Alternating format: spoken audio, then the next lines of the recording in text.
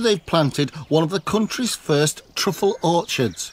650 trees that have been impregnated with truffle spores.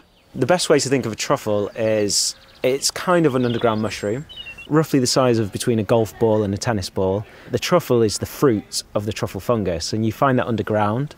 It needs the tree to survive, and the truffle helps the tree to grow, so it's completely symbiotic.